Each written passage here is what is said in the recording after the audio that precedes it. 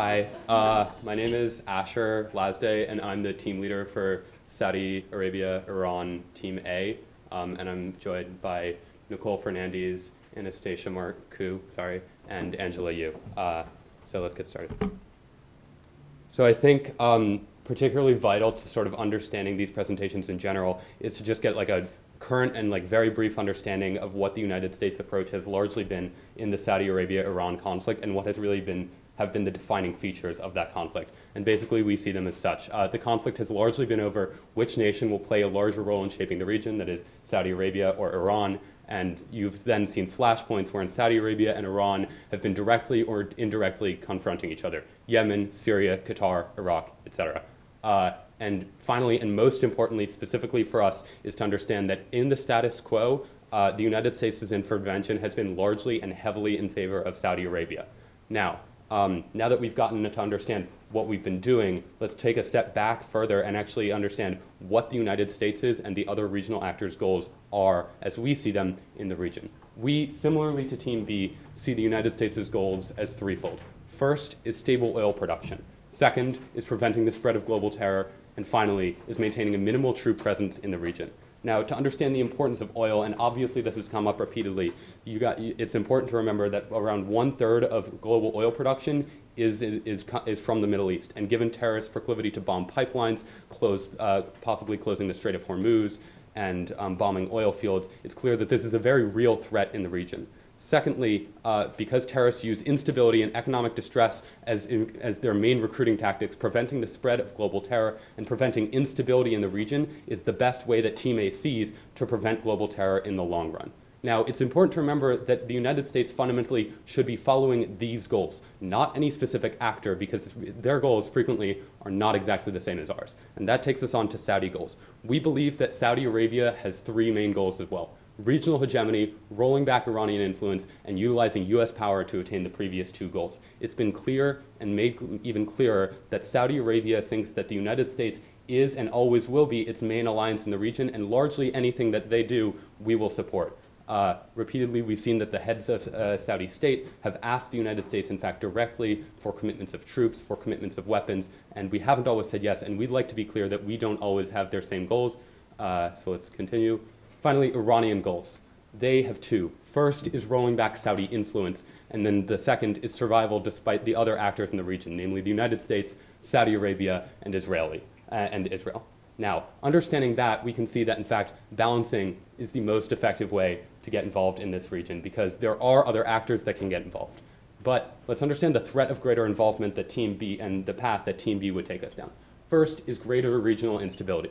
The assumption that greater US involvement will necessarily be easy and immediately lead to the outcome that they want is not accurate. Now, even if you assume that an ideal Middle East would be run entirely by Saudi Arabia, one has to understand is you don't get from point A to point B immediately. While one would try to attain Saudi hegemony in the region, there would be an incredible amount of regional instability, long-term commitment of troops or boats around Yemen, and that's something that we aren't willing to continue with. Now, there's also what we've coined a tendency towards do-something policies. The assumption that everything that happens in the Middle East, the United States has an answer to. Just because there is a conflict somewhere doesn't mean that the United States is best able to deal with it, or that we need to be backing some actor that's already dealing with it. At times, these actors are able to deal with it more effectively than they would be with our help. Finally, the threat of greater involvement is an unintentional strengthening of the Saudi-United States alliance. Again, the assumption that we will always have their Saudis back, the assumption that in some regard we're writing them a blank check is unfair. We've tried this in the past, and it's only invited further aggression from Saudi Arabia. There we go. As such, we believe offshore balancing is most effective in the Middle East. And we want to clarify what specifically we mean. We want to utilize offshore balancing to stay separate from Saudi Arabia and Iran, enabling the United States to provide diplomatic de-escalation measures when one or both of those actors seek them, as they already have begun to. We do not want to pull out any troops from the region. We merely want to say we are not going to add any more. When Saudi Arabia asks us to help them specifically, as they have in the past, we are going to give them an emphatic no. We don't want to end airstrikes in Yemen, but what we do want to do is make clear that we believe that Saudi Arabia and Iran, as they both have already said, are willing to come to a compromise in Yemen, and we want to be there to take those de-escalatory measures with them. Why specifically Yemen is so important needs to be made clear. Both the Saudis and the Iranians both seem amenable to decreasing involvement in there, and the distance from a strong government promises great instability in the short run, thus meaning that we can't simply wait for this conflict to peter itself out. We can't wait for one side to come to a decisive conclusion, to a decisive victory, whether that's Iran or Saudi Arabia. Instead, what would be better is for both of them to pull out from the region.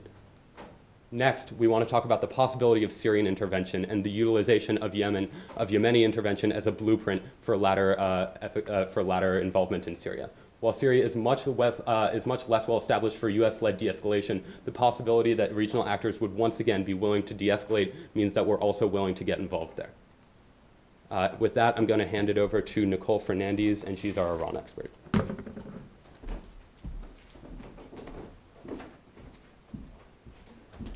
Thank you, Asher. And as he said, I'm Nicole Fernandez, and I'm Team A's Iran expert. Many people view Iran as an increasingly aggressive, opportunistic state, and for good reason.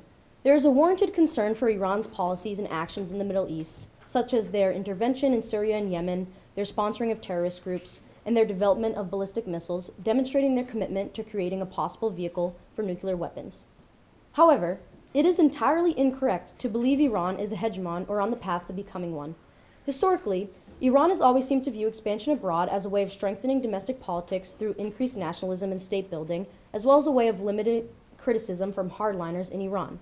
Yet, Iran's regime has consistently failed to manage other domestic pressures, threatening the legitimacy of the regime among its people and in the region. This domestic pressure limits Iran's expansion and ability to remain aggressive or become even more so in the region.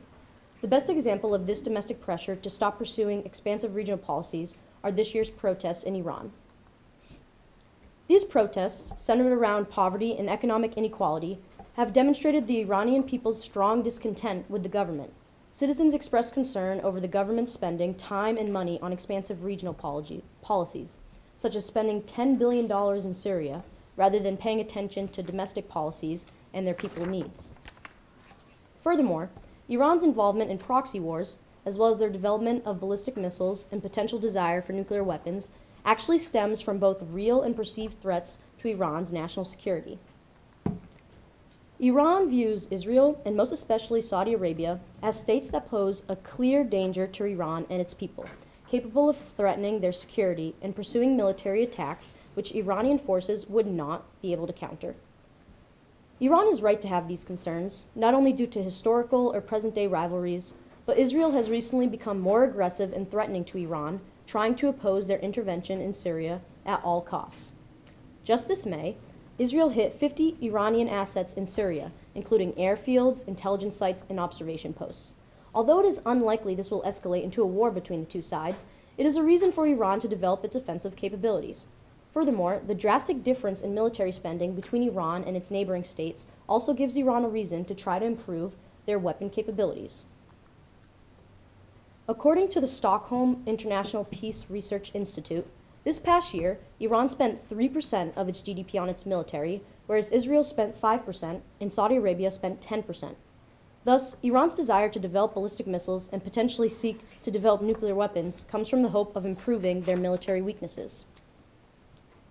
Not only do these security threats and military weakness prevent Iran from becoming a hegemon, even with its aggressive regional policies in the Middle East, but Iran is also prevented by the sectarianism and religious differences with the majority of countries in the region.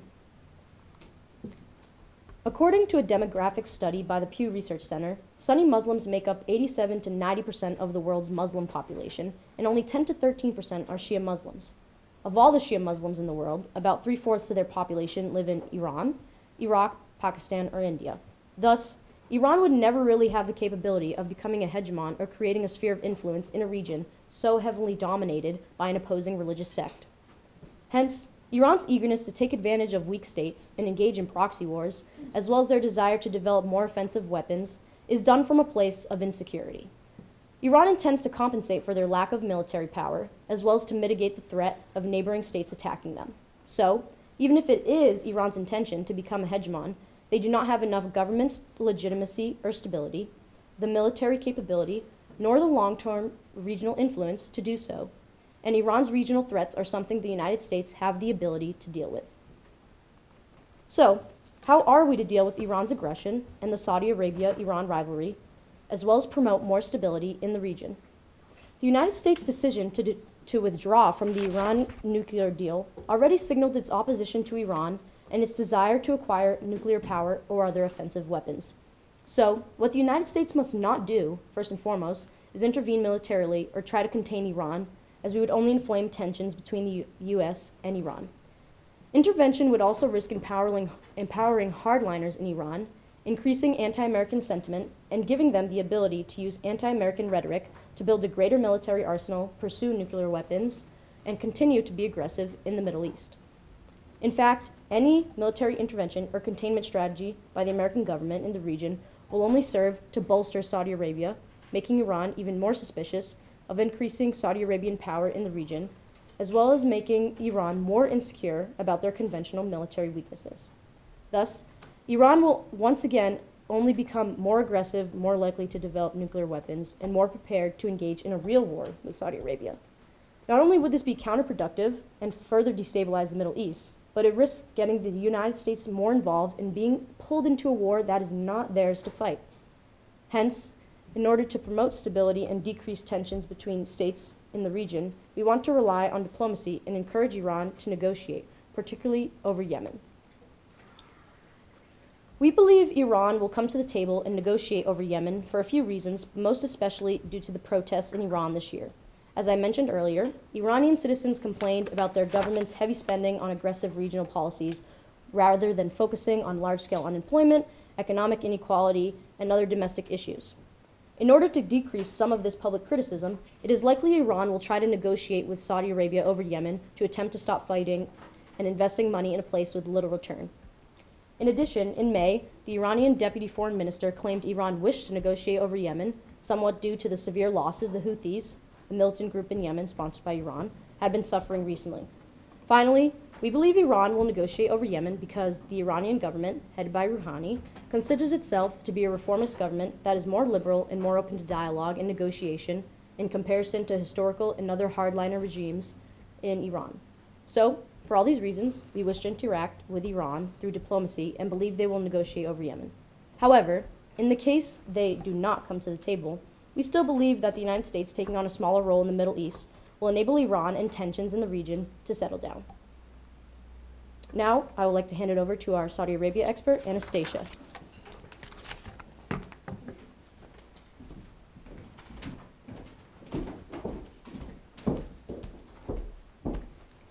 Good afternoon. My name is Anastasia, and like Nicole said, I am the Saudi Arabia expert for Team A. Saudi Arabia is a historical ally of the United States in the Middle East, with value as both a pillar of stability within that region and as a trading partner. It is our second largest trading partner in the Middle East, with imports primarily of oil and exports of cars, arms, machinery. Presently, the country is locked in competition with Iran, with both countries having assumed maximalist positions in pursuit of regional hegemony. Certain elements of the foreign policy community, including our colleagues on Team B, may have you believe that the kingdom's rivalry with Iran and the putative threat posed by that country warrant support for Saudi Arabia in an escalation of the conflict and an attempt to roll back Iran and its proxies. This is not the case. The cost of escalation is clearly visible in flashpoints around the region, particularly in Yemen, where Saudi and Iranian support for warring factions has created the largest humanitarian crisis in the world. Of less immediate humanitarian concern, but also deeply worrying from a strategic perspective, is the uncharacteristically assertive, even aggressive foreign policy pursued by Saudi Arabia under Crown Prince MBS and his father, King Salman. Their disagreements with Qatar's Emir Hamad and his son, the current Emir Tamim bin Hamad, over support for Iran and its allies has resulted in their blockade of that country with the help of the UAE, Bahrain, and other Gulf countries. Our belief is that this competition between Iran and Saudi Arabia is based not primarily in ideological sectarianism, but rather security concerns, and that despite MBS comments about Supreme Leader Ali Khamenei, Rouhani's Iran is not the next Nazi Germany. It simply isn't. As you will have noted in Asher's slide, the U.S. goals in the Middle East do not comprise a priority that we roll back Iranian influence. It may be a threat to Saudi Arabia in certain respects and to Saudi Arabian influence, but that is not the case for the United States. We cannot be dragged into conflicts that cost the United States a great deal in lives and money in pursuit of Saudi Arabian goals. Saudi Arabian and American interests, while compatible, are not identical, and it is in the best interest of the United States to return to a strategy of offshore balancing in the Middle East as a whole, and with reference to the Saudi Arabian-Iranian rivalry more generally. So, we welcome and fully support the domestic reforms currently being undertaken by Crown Prince MBS as part of Vision 2030 and the National Transformation Plan. These policies reflect long-standing IMF recommendations for the necessary diversification of the Saudi economy and that will improve private sector growth, as well as provide further employment opportunities for young citizens who comprise 45% of that country's population. To that end, we encourage the use of the Strategic Joint Consultative Group established during President Trump's visit to Riyadh in May 2017 as a venue for cooperation between the USA and Saudi Arabia on domestic development, in conjunction with existing structures like the US-Saudi Joint Commission for Economic Cooperation. In particular, we encourage the revitalization of programs that facilitated the education of Saudi students at American universities. These numbers had risen tenfold in the years between 2000 and 2015, but declined in recent years due to a lack of support from both governments. While we welcome the progress that he's been making at home, actions orchestrated by MBS, as in his previous role of defense minister, particularly Saudi Arabian involvement in Yemen, represent the type of military adventurism that does not benefit the United States and which we strongly discourage. Initially launched in 2015 as Operation Decisive Storm, Saudi Arabian involvement in Yemen has become a source of international embarrassment and condemnation for Saudi Arabia, and particularly for its architect, Crown Prince MBS. The conflict has cost Saudi Arabia between 1,000 and 3,000 troops, and it results in expenditures on military between $5 and $6 billion per month. Furthermore, the lack of success has exposed MBS to the criticisms of his adversaries within the kingdom. 31 of the 34 princes on the Allegiance Council in Saudi Arabia supported the elevation of MBS to the role of crown prince, but many royals remain uncomfortable with his succession of his father. Therefore, it is in the United States' vested interest to ensure that his trademark policy for domestic improvement, Vision 2030, is a success, and that he refrains from engaging in further military adventurism like the conflict in Yemen, which has cost him criticism at home and abroad. Our primary interest is in stability within Saudi Arabia. We must note the United States' refusal to further invest in Saudi military ventures is no indication of a cooling of the relationship between these two allies. Rather, it's an opportunity for us to wholeheartedly support the domestic reforms taking place within that country. Our policy of mediation between Iran and Saudi Arabia is hinged on the interest explicitly expressed by Saudi Arabia to end the conflict in Yemen, and is not an example of further unwanted meddling in the Middle East. In addition to a series of leaked emails from MBS' account published by Al Jazeera saying that he wanted out of the country, there have been numerous statements made by top diplomatic officials that have encouraged our belief that both Saudi Arabia and Iran would be amenable to coming to negotiations with Iraq as a mediator. Particularly in an interview with Al Jazeera, the Iraqi interior minister spoke about the fact that he'd been approached by both of these two countries and that they'd wanted to negotiate. This dialogue between Saudi Arabia, Iraq, and Iran is particularly reflective of the rapprochement between Iraqi and Saudi Arabian officials in the recent years. This is evidenced by the opening of the Saudi embassy in Baghdad and the consulate in Najaf, the resumption of flights between the two countries for the first time since the 1990s, and the rehabilitation of the Arar border crossing. So the easing of sectarian tensions has been particularly clearly demonstrated by the visit of Iraqi Shia cleric al-Sadr and his meeting with Crown Prince MBS in Saudi Arabia. The United States welcomes a sign of the easing of sectarian divisions between the two countries, and we think that this is a symbol of the way in which, if you can move past sectarian divides, there are possibilities for intra-regional solutions to these interregional conflicts that will not drag the U.S. into wars that are not theirs to fight. For more about the region, I will now turn it over to our regional expert, Angela.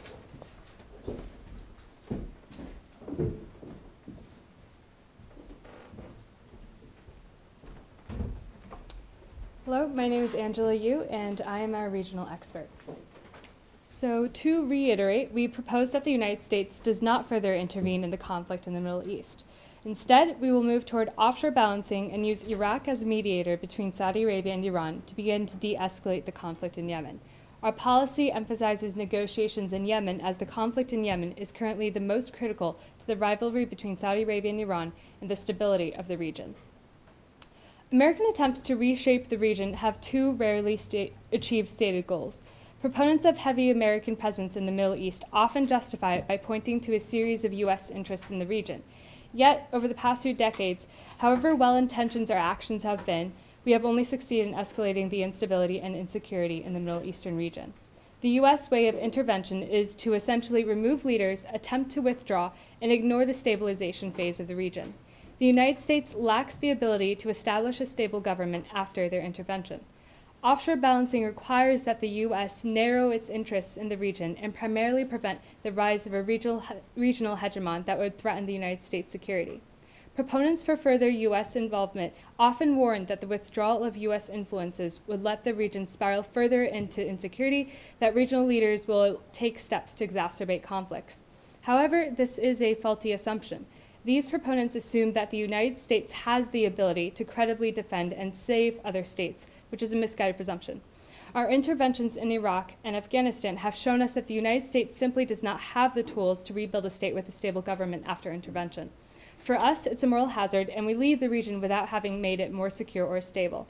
Second, proponents assume that with the U.S. withdrawing, that regional actors cannot balance against one another to reach a more stable solution. However, we in fact believe that U.S. disengagement will allow Saudi Arabia and Iran to more productively seek negotiations and balance with one another to reach a more stable regional structure.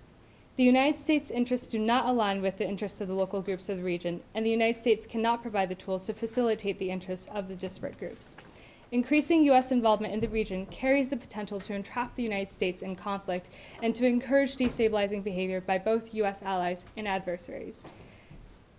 The United States does not want to expend more manpower or money in the region to resolve the humanitarian crisis in Yemen. We do not want another failed episode of attempted U.S. intervention. So given the current state in the Middle East, the United States, as an offshore balancer, will have the most productive time aiding de-escalation in Yemen. As an honest broker for negotiations between Saudi Arabia and Iran, the United States will not intervene in regional affairs and dig itself into another costly and ineffective war. As it stands, Yemen is one of the world's greatest humanitarian crises, divided into multiple areas of territorial and political control. Yemen is a country of many states, each with their own interests and conflicts. The Iranians are backing the Houthis, while Saudi Arabia has been leading a campaign to counter the Houthis and restore the Hadi government. Pro-independence leaders of secessionist militias in the south have formed the Southern Transitional Council, which is also pushing for autonomy. Local groups have consolidated their powers and are controlling large swaths of territory, bringing in hundreds of billions of dollars a year in revenue by collecting taxes and selling oil. In Yemen today, nearly 7 million are at risk of famine, and thousands have died in an outbreak of cholera. Yemen's crisis calls for immediate action to ease tensions between the two major conflict instigators in the state. The United States will have Iraq act as a mediator in the conflicts between Saudi Arabia and Iran, as both parties have expressed interest in Iraq as a facilitator of talks. The United States will lay out broad terms for the negotiation. 1. Both Saudi Arabia and Iran must begin to withdraw their support for groups within Yemen.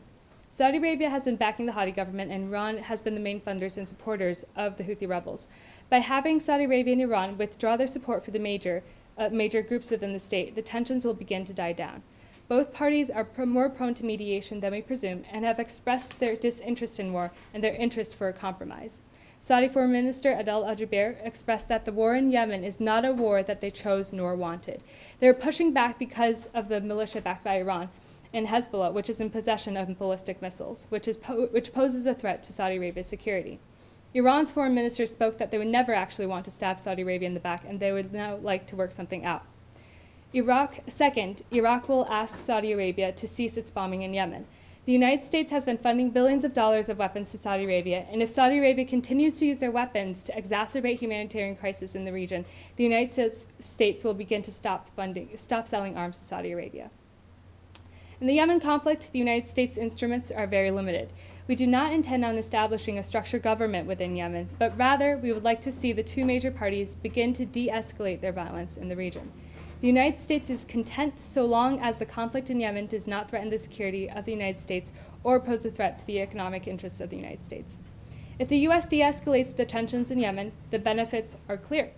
Not only will the United States have made its interests in the region more secure, but the U.S. will both bolster its image as a country as a facilitator of peaceful negotiations rather than a country that uproots governments and engages in unfounded militaristic actions. So the other major crisis in the Middle East is Syria. We believe that our policy in Yemen can also serve as a blueprint for the crisis in Syria. There we are expecting a power shift, as MBS has recently been quoted saying that Bashar is staying. MBS is now coming to terms with Syria and accepting that Assad will remain in control. However, MBS's acceptance is contingent upon Assad's distancing from Iran. If Bashar commits to curbing Iranian presence as Saudi Arabia withdraws, MBS will allow the power shift back to Assad. With this, we expect that Saudi Arabia will further be open to talks with Iran on potentially withdrawing their influence in Syria as well. Similar to our policies in Yemen, the United States will have Iraq act as a mediator for negotiations between Saudi Arabia and Iran to come to a stable deal, which will allow both sides to withdraw their influence without being skeptical of the other party's commitment. As negotiations begin, it is likely that the tensions within Syria will begin to die down as the country is left to Russia to deal with. Again, we do not expect that negotiations will lead to a stable Assad regime in Syria. However, such talks are expected to ease tensions in the Saudi-Iran rivalry and lead to de-escalation in the region. And with that, I'll hand the podium back to Asher, who will give our concluding remarks. Thank you so much, Angela. So just to briefly conclude, as we've made our goals clear, I think we want to make more clear what exactly we believe and what we don't believe we're capable of accomplishing in the Middle East. First, as Angela and the rest of my group have made clear, this is not a promise of total peace in the Middle East. We aren't going to promise that we're going to immediately solve the Israeli-Palestinian conflict, but what we are going to say is that we believe we have an attainable path to de-escalation. Once again, we believe that the United States is able to serve as a mediator between Saudi Arabia and Iran, making sure that they're balancing where they're capable, but also making sure that we're there to de-escalate when it's necessary. Because of given the ability of both Yemen and to a lesser extent Syria to spread the instability that they have within their borders outside them, we believe that those two primarily are the best examples of where de-escalation is both necessary and given the interests of Saudi Arabia and Iran, also possible. Balancing these powers will allow for not only for greater regional stability, but less U.S. involvement, allowing us to achieve our goals at a lesser cost. Thank you so much. Thank you, Team A. Okay. Start. Who'd like to get us started? All right, so enjoyed the presentation. I feel like it's only fair that I throw a bunch of things at you guys since I threw some at the other team. So a couple quick things. For Asher and Anastasia, you had this list of Saudi goals, but you didn't list what I would have said as their number one goal, maybe because you just think it's implied, but regime security. When you think about what the Saudis care about, yeah, they care about regional hegemony, yeah, they care about pushing Iran back, but they care first and foremost about regime security or MBS security. So looking at that as the number one objective, does that shift any of your policies or your concerns about how the Saudis might perceive kind of offshore balancing? Because the bedrock of the U.S.-Saudi relationship is U.S. guarantee of Saudi regime security in many ways, and then they give us some stuff on the other side. So that'd be the first one. For Angela, you talk about offshore balancing, or Asher talked about offshore balancing. I think offshore balancing in this case is a big win for Iran. Iran and the Saudis are not equally strong. I think that if the Irans and the Saudis slug it out, you guys presented stuff about the spending, and Saudis spend 5 times as much as Iran. Iran, I think, would still win in a straight-up fight, and it wouldn't be close. So if the U.S. is backing off, that might seem like a neutral position from the U.S. perspective, but it's not going to be neutral in kind of the outcome. So I'm interested to know your thoughts on that. And then finally, for Nicole, you had that map of the demographics and said, look, this is a Sunni region, and so Iran is just kind of demographically bound from being able to dominate it. And that might be true, but if you drew a box around Iran, Iraq, Syria, and Lebanon, basically just that top part there of the Middle East, it's actually about 50-50 Sunni and Shia. And so when people talk about the Shia crescent with Iran, that's the region they focus on. And it's not surprising, perhaps, according to your logic, that the Iranians, of course, control their own country. They have great control in Iraq, significant control in Syria, significant control in Lebanon. So it might be difficult for them to control, say, the Sudan or some of the Gulf states. But in terms of that swath, which is very, very important politically, economically, etc., I don't think Iran is limited there. And they can have semi-regional hegemony if they control those countries. So they should know your thoughts on that. Yeah, so I assume the first question is for me, Sure. right? You know, to be totally honest, that was long. Can you just briefly restate it? Real quick for you is regime security. Right, you listed yeah. their favorite goals, their number one goals, and you didn't even have that Yeah. list. So I think you're probably right. That was definitely an oversight and maybe something we thought was implied. Still should have been on there. I don't think that really changes it in a drastic way, and I think this sort of works in the second question of, you know, do I think in like a head-to-head battle in a vacuum, Iran versus Saudi Arabia? I mean, as you mentioned with Team B, obviously, you know, just the sheer manpower difference is huge. I think in a situation like that, yes, Saudi Arabia would probably not be the victor. But again, it's important to remember both what I said, and I believe the rest of my group brought it up as well. To assume that they're the only actors in the region is, of course, not true, right? Israel, as you also have said earlier, is becoming closer and closer with Saudi Arabia. I think when you take into account the larger region as a whole, it's not so clear that Saudi Arabia is clearly, you know, has a big issue with regime stability. It's not so clear that Iran would win. So I think that's basically what I would say, both to respond to my question and also sort of send up for Angela to continue. Yeah, so the whole goal of the Sorry. United States. Oh. I'm sorry, I meant Anastasia. Oh, No, sorry. that's all right. Go ahead, Angela. But either of you can answer, obviously. Oh, I would agree. I would agree with Asher that I think that the Saudi inherent concern about their stability of their regime is not going to alter our interactions with them. And I think that MBS is aware of the way in which, well, MBS and his father, of course, still are aware of the way in which exploits in places like Yemen have just raised the risk of domestic criticism and that sort of thing. I think that, yes, I don't have anything more to add from what Asher said, essentially. In terms of the unbalance in power, the whole goal of the United States right now is to just de-escalate to a point where it won't pose a security threat to the United States. And in Yemen right now, Iran does have an upper hand because it has more Houthi rebels in the region. But we think that by having them come to talks, that Iran, as Saudi Arabia and Iran have both expressed interest in sort of backing off, that they will be able to pull support back from Yemen.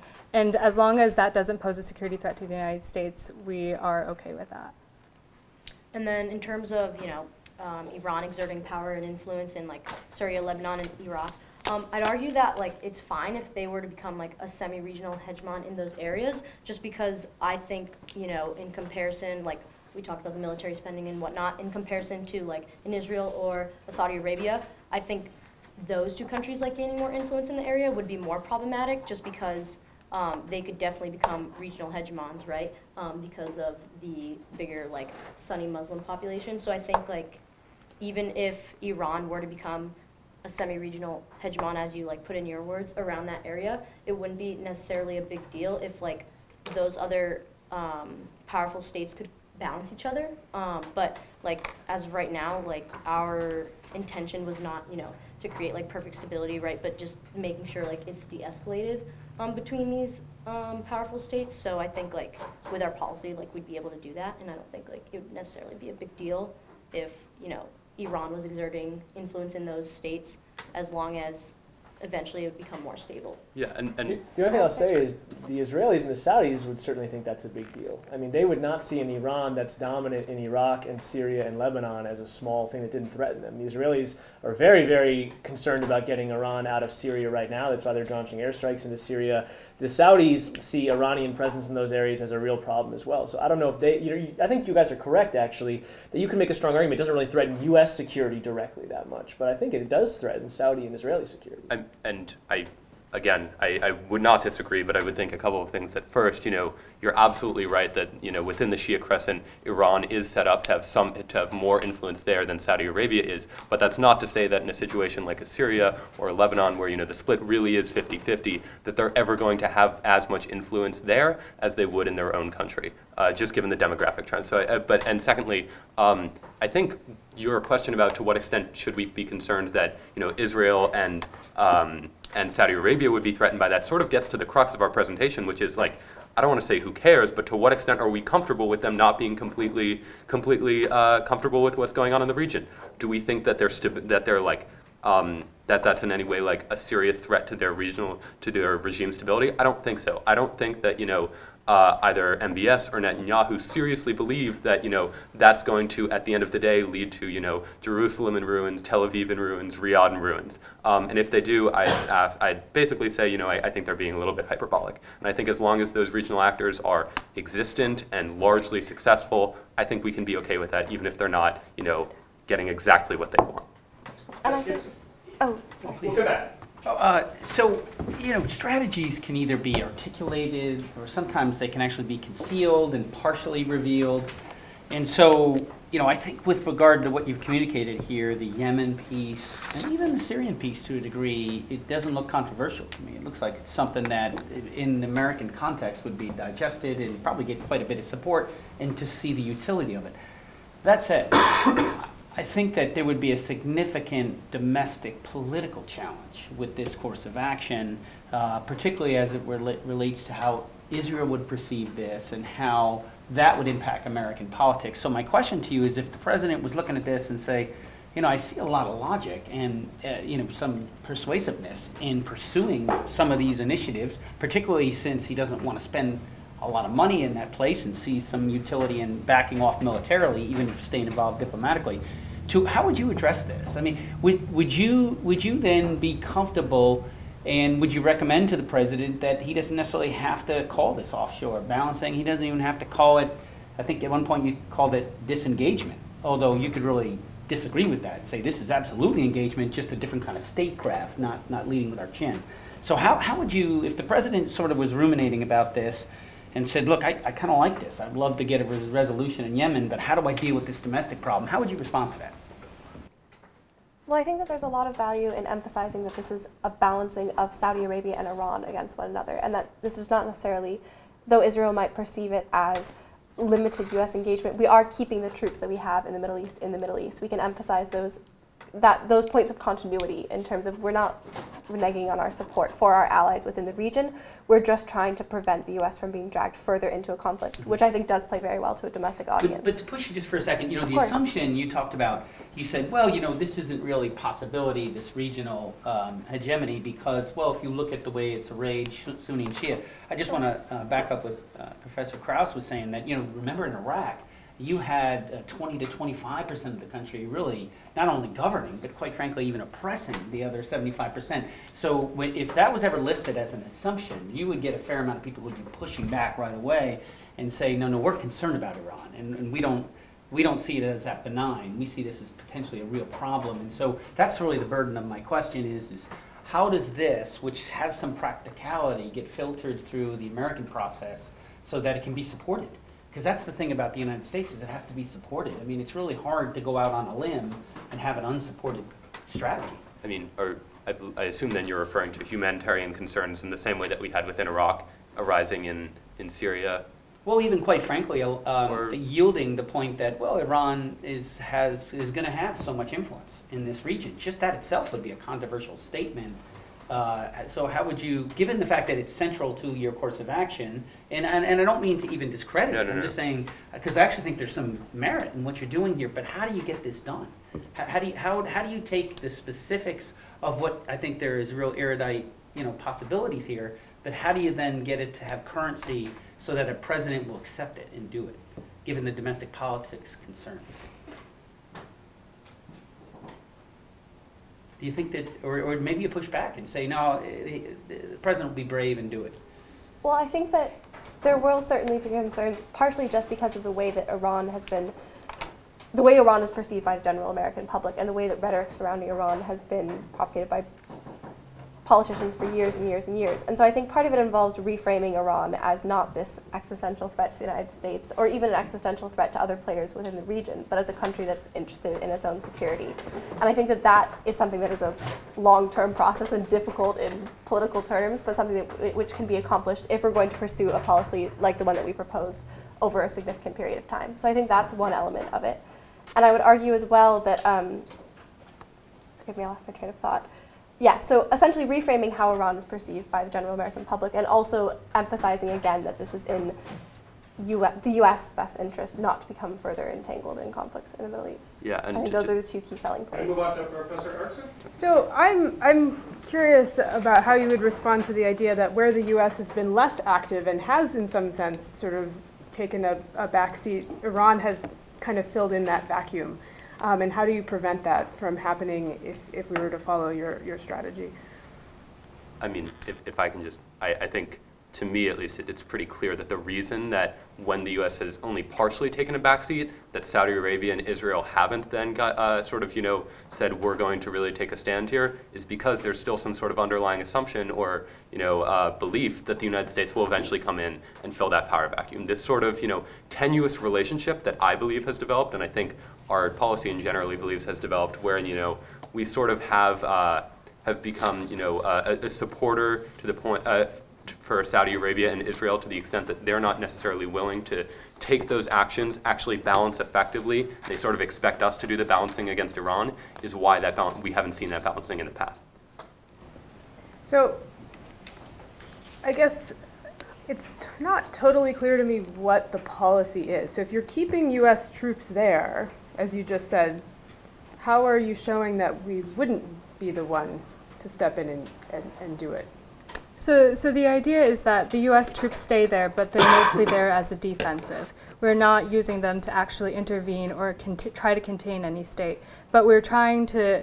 So as the U.S. sort of backs off as an offshore balancer, we want Iran and Saudi Arabia to sort of step up on negotiations in Yemen, so that the conflicts in Yemen can de-escalate for the long term, rather than having the United States consistently there and going in to resolve the conflict. It doesn't seem to me that some promise of U.S. involvement has been sort of the problem in creating Yemen in the first place. So why is resolving Yemen, where the U.S. hasn't played a huge role anyway, kind of is the key to solving everything for you here? So a lot of your policy rests on sort of figure out Yemen, negotiate Yemen. Yemen can be a blueprint for Syria, but it's not clear to me why that signals that the U.S. is sort of taking a back seat and why this would solve kind of this problem in the region.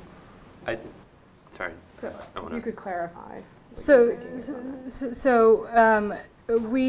The U.S. is only interested in getting involved in the region as far as U.S. security concerns are in question. So we see Yemen as sort of the major conflict between the two states right now. And if the United States is able to sort of de-escalate that, we think that the U.S. security will not be threatened, nor are our economic interests going to be threatened. So it's like a critical point right now for the United States, because we think that is the critical area where the United States could be threatened. So U.S. security is threatened by the conflict in Yemen.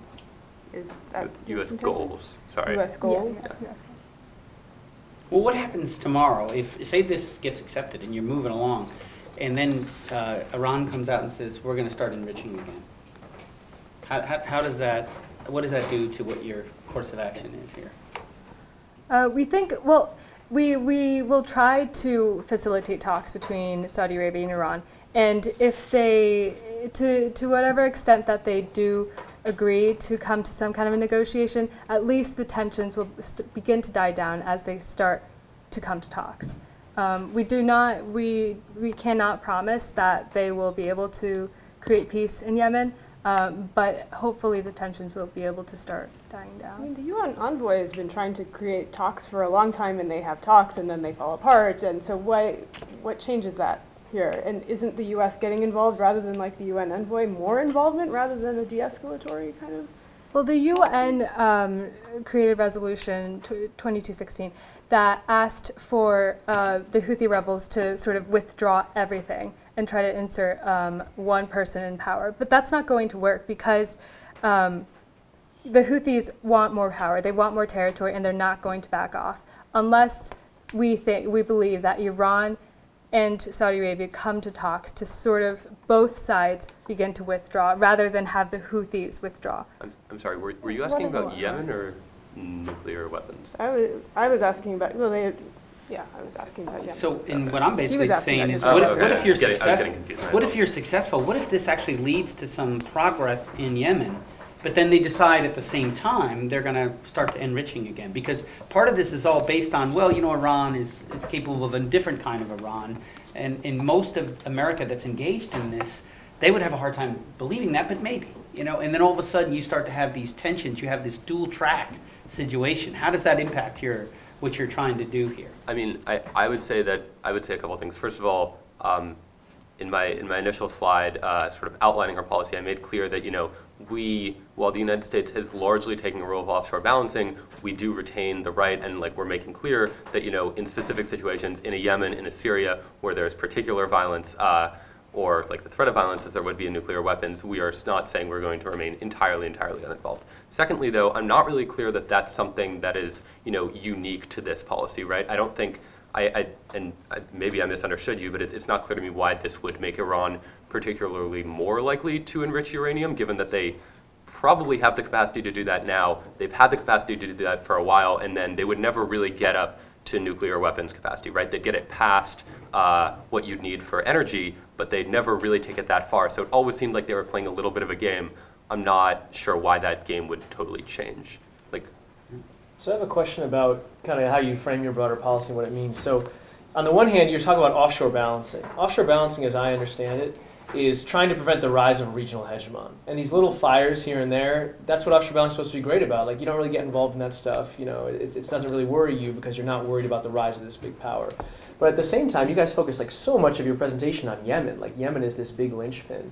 And, you know, Yemen to me, first off, I think you guys treat it as much more of a proxy war than it is. It's not just like the Saudi side against the Iranian side. You know, there's like 4+ sides that were fighting way before the Iranians were significantly involved. And if all of a sudden Yemen is solved tomorrow, I just don't think the Iranian-Saudi rivalry is going to go away. So I guess I'm trying to fully understand your policy in terms of like how much of it is putting out little fires because you just want less humanitarian crises, or you think there's some like gins up sectarianism in the region, versus are you really just concerned about, like what you said other times, we don't want the rise of regional hegemon, we'll prevent that, but short of that, we're kind of getting out and not paying the cost of doing this stuff. Like, I don't fully understand, because the Yemen stuff, I understand like, oh, it's negotiation, we want it to end, but as Professor Erickson says, I don't think it's just going to end real quickly by saying, oh, we should negotiate. You know, it's going to take a more almost, if not aggressive, then involved U.S. presence to make that happen. So what exactly are you aiming for here? Are you aiming for just putting out these fires that are currently going, preventing future fires, coming to some type of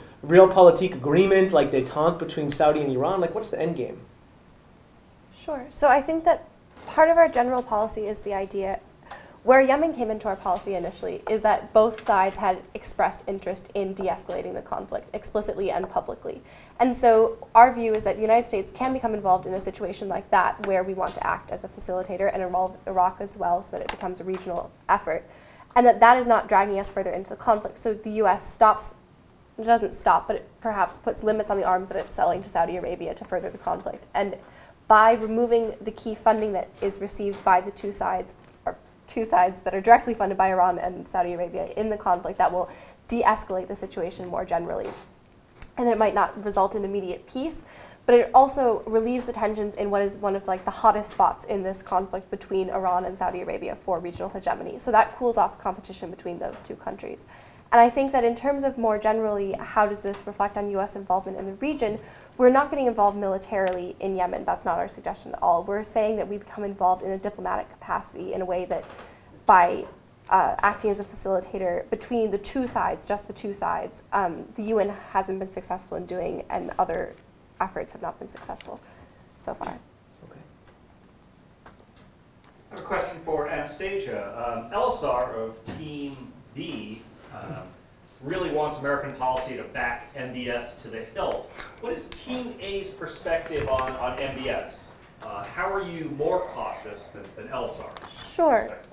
So I think that we certainly welcome the overtures that towards reform that MBS is making at home, but we are worried by his tendency to become more assertive abroad. And so in that respect, we would like to redirect his efforts away from military actions and towards really throwing himself wholeheartedly into those domestic reforms, which I think, and to your question earlier about regime stability being a priority of Saudi Arabia, I think that the greatest risk of instability, or the greatest threat to the regime would arise from domestic instability. And so we think that by supporting these efforts like the National Transformation Plan, Vision 2030, that will both shore up his stability at home and prevent him from acting more aggressively abroad.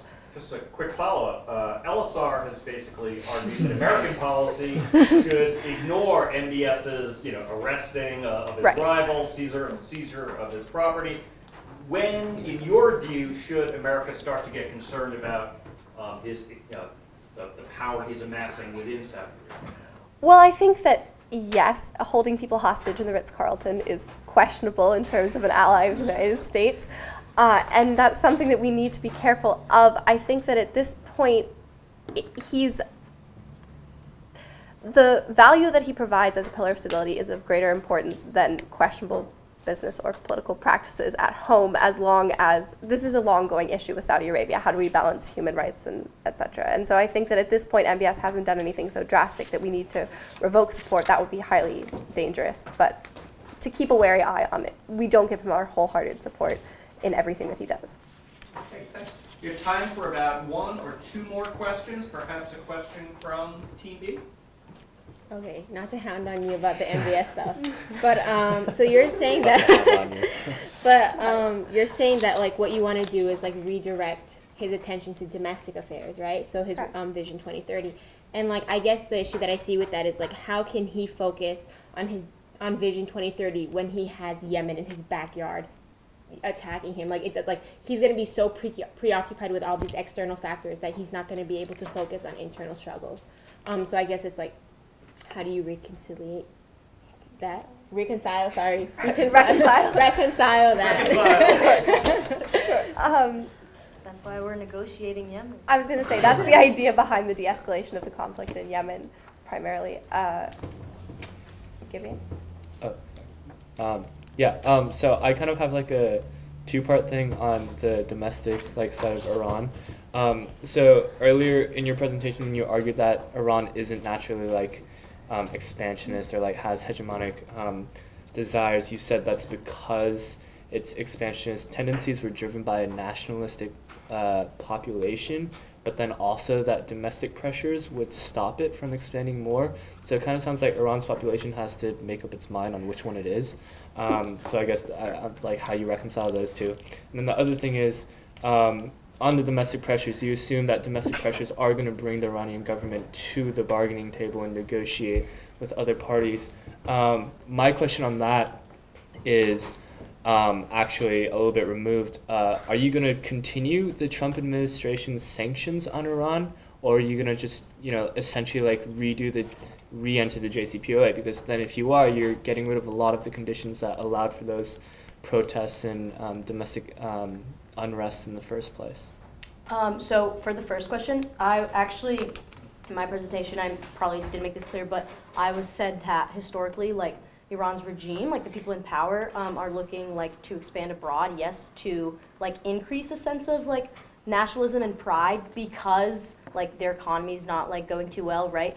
But while they're trying to do that, they're spending so much money trying to, create influence and power in the region, and their economy and is suffering, and domestic issues are continuing to occur. So like you said in your presentation, the employment rate is 25% for people who are under age 30 or something like that. So I think that the regime is we need to do this in order for the people to be more content. Right, we need to expand abroad so we can have power and influence and be a big powerful state. But then at the same time, they're suffering from these domestic issues, and now finally the people are saying you need to pay attention to what's going on inside your own country. So I think the domestic pressure is coming from both ways. You have some soft whispers or loud voices in the hardliners rather that are let's expand abroad and make Iran a powerful state. But then the majority of the younger generations now are able to protest and be no, don't do that, stop spending money, and please focus on domestic issues and domestic policies. So I think that's why, you know, Iran is going to have trouble like creating or becoming a solid hegemon. Like that was one of my points, just because they're facing so much domestic pressure at home that is like, you know, contradictory, and is just like kind of delegitimizing the regime. So that was like, I think answers your first question. And then your second question was about the Sanctions. Sanctions, okay. So like we were thinking about like what we would do about the economic sanctions with the Trump administration. We definitely, for the first thing I want to say is like we wouldn't re-enter into the JCPOA, just because like what's done is done, and that, you know, as I mentioned in my presentation, like has shown us that we like oppose Iran, like you know, going against the nuclear deal and whatnot, and like oppose them getting nuclear weapons at all, you know, and having the ability to get it like in the future, right? Because that's what the nuclear deal enabled them to do. But in terms of sanctions, since the Trump administration were to keep the economic sanctions on, we thought, you know, like that was enough of like something that hurts the economy, that like, you know, Iran wouldn't be able to, like you said, potentially increase their military spending, right? So potentially would hinder their ability to be aggressive. But then we also were like, oh, well, if we, you know, take off the economic sanctions, does that give them like too much power to, you know, increase like spending or do whatever? So I think like as a team, we were thinking probably like mitigating the sanctions, but